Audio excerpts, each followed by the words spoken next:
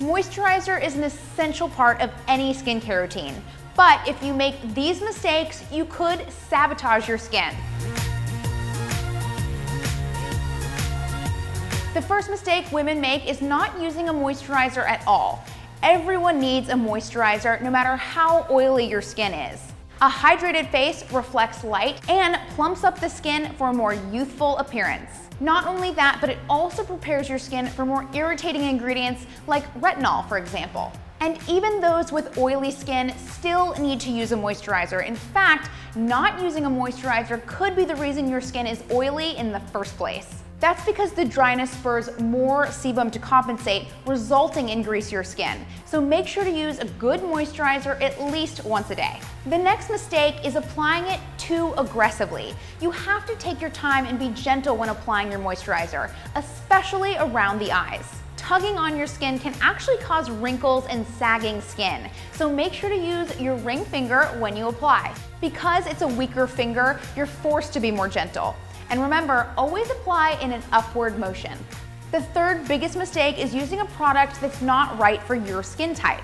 While everyone needs a moisturizer, not every moisturizer works for everyone. You need to look for a product with ingredients for your skin.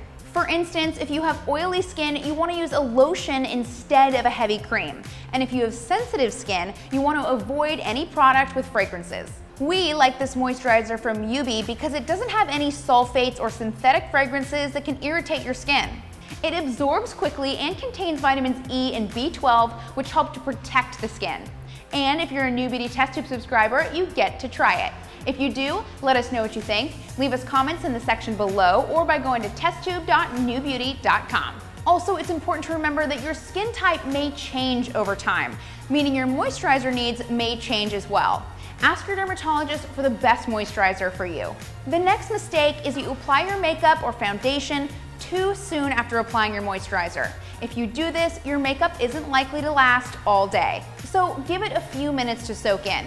If you're in a big rush, blot your face with tissue before applying your makeup. Finally, the last biggest mistake is that you don't exfoliate enough.